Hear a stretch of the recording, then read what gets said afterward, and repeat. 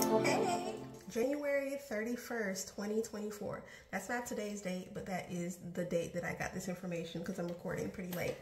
So the last update on my fibroids was that the surgery was stopped because of scar tissue.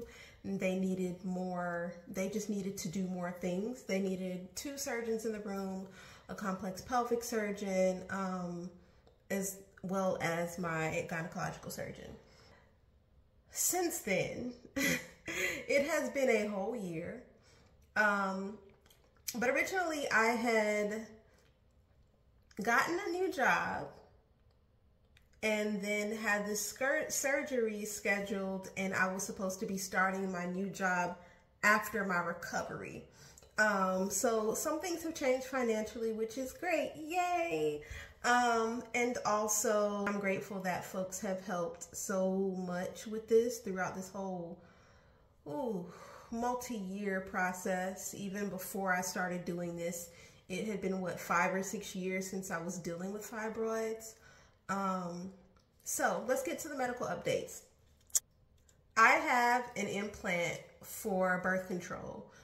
So the issue with anemia and extreme blood loss that I was having before is not an issue anymore. I'm past the iron infusions, so all of that's really exciting. And I didn't want an implant, but that's what I ended up going with because of our healthcare system. But it has been getting me through. The difference between Nexplanon and what I was doing before, which was hormone blockers, I'm forgetting the name of that, is that the hormone blockers were actually shrinking my fibroids. And it was obviously a temporary fix. Like, there's not something that would have been covering me long term.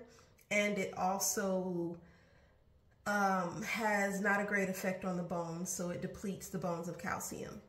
So, you know, not a great thing, but my body felt great on it, but not a great thing. So with that being said, it's not shrinking my fibroids. I'm still walking around with a pregnant belly. I know it's there. I can feel it. I can see it. My clothes tell me because I can only wear certain things. So yeah, the medical updates are that I am on Nexplanon. I'm not worrying about the anemia issues currently, or like blood loss or any of that kind of stuff. So that's great. I am still dealing with all of the other symptoms that come with having an expanded uterus. Use your imagination. Pregnant people, use your imagination. Like, it's not great. It's not fun. There's a lot of fatigue also. This is where we are with the date. On January 31st of this year, I finally reached out to one of the surgeons that my previous surgeon that I did like recommended me to. Work has taken over my life, so I was not able to do that well enough before. But I was finally able to do that and got a consultation with him, did the whole the ultrasound, the probing ultrasound, did one of those. He counted so many fibroids. They have grown, a couple of them since then. So I'm at, I think, 5 months. My uterus is the size of a 5-month pregnancy. But at the end of it all, he did tell me that he can do the surgery. He can do it laparoscopically. I'm recording this months later, but I'm about to cry. That he can do it laparoscopically. And just as a side, like, I haven't been talking about all of my medical issues, just like, I just don't think that's a safe thing to do on the internet. But for the sake of people who might be watching this later and might be going through a lot of similar things, I'm going to include it in this, also knowing that I'm not dropping this until after the surgery is done and successful. But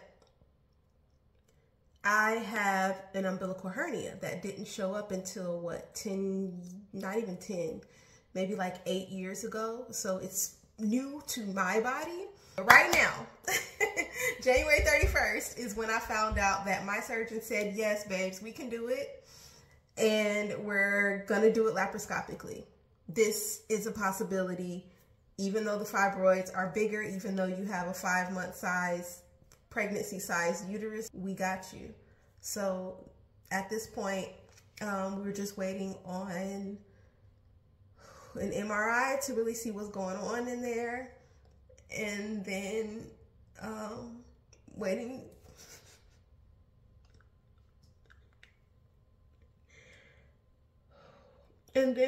to schedule where both surgeons are available on the same day and we can finally be done with this. So of course I left the office and I got on the phone with my brother who's an EMT. And I've been just sharing a lot with, just because of like medical details or whatever. And then of course I cried in my car before I got back on the road to drive back home to work from home.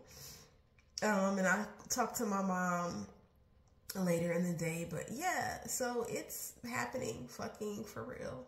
Yeah. I hope I can say fucking on YouTube because that's where this is going. All right.